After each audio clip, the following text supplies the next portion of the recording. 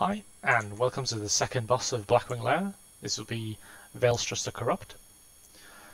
For this boss, the main raid will be stood here on the purple square, so just when you come in to the right. Once again, I'm showing this on retail. We have a bit more tools at your disposal, just to make it easier. So main raid is stood here. Tank will be stood at a moon spot, where Vaelstrasz will be facing this throne behind, these two chairs. And warriors will be stood on green. Why warriors will be stood on green, I'll explain in a second.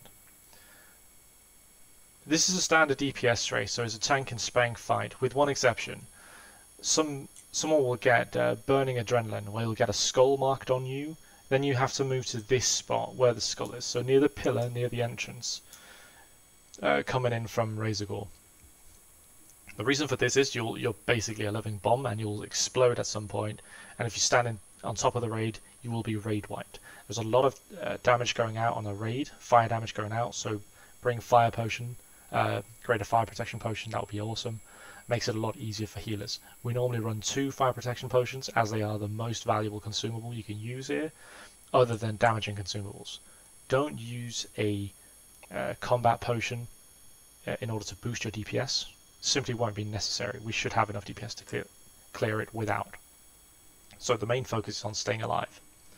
So main raid will be stood here on the purple spot, and warriors will be stood on the side. The reason for warriors to be stood on the side is they generate massive threat during this fight, as you have unlimited rage.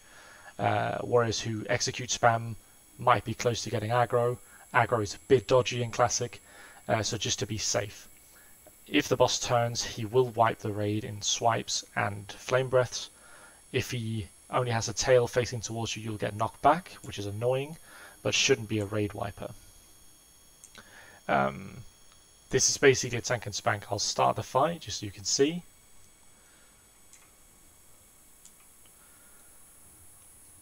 There's a small cinematic introduction if you want, where Vaelstrasz does a lot of talking.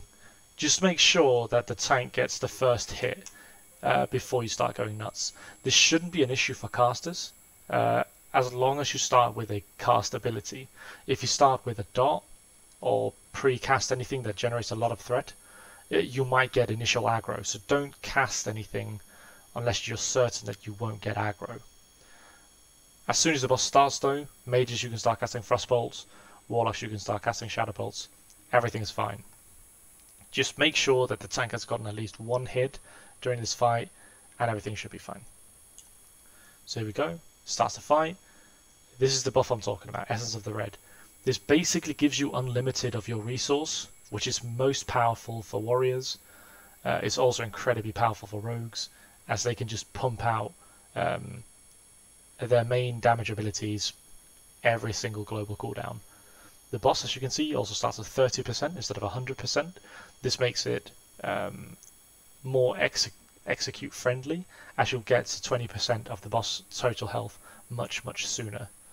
So here we go, just killing the boss, and you get fat loot. That's it.